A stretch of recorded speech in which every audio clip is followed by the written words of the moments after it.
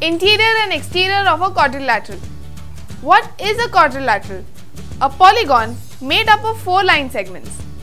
If we consider this screen as a plane surface, then can we say that the quadrilateral is dividing this plane into 3 parts?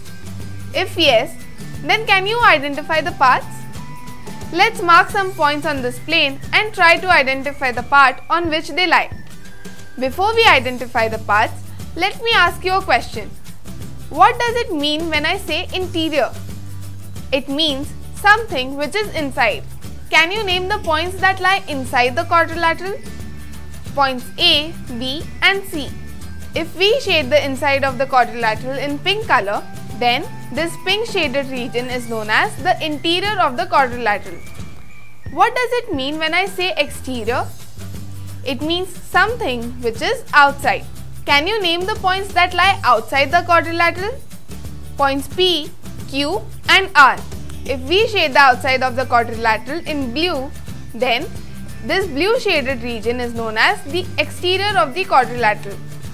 Now look at the points X, Y and Z.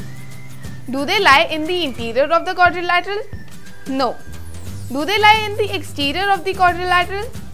No. As you can see, these points lie on the quadrilateral. This outline of the quadrilateral is known as the boundary of the quadrilateral. And we say that points X, Y and Z lie on the boundary of the quadrilateral.